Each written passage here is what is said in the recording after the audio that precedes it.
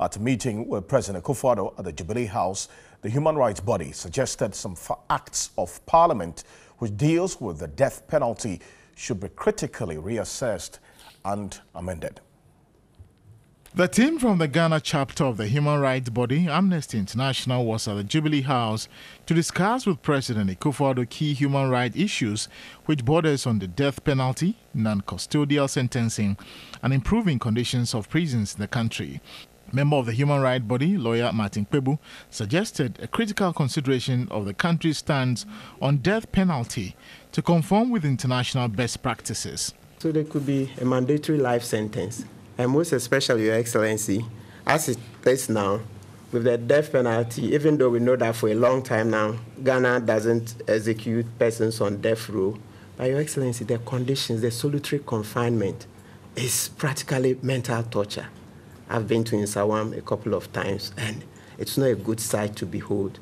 That is why we are pleading, Your Excellency, that we know these statutory amendments may take some time, so that in the interim, if Your Excellency were to put on a formal moratorium and then further perhaps give directives so that the solitary confinement and those other treatments are abated.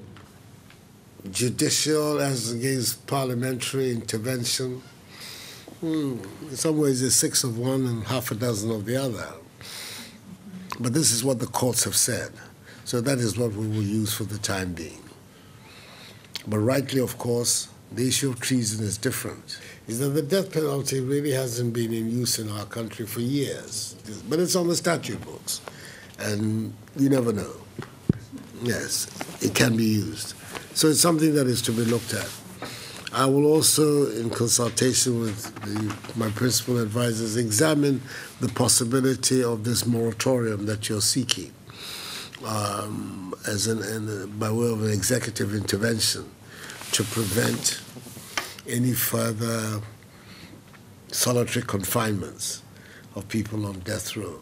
Amnesty International is a global human rights movement with about 7 million members across the world and some 6,500 members in Ghana.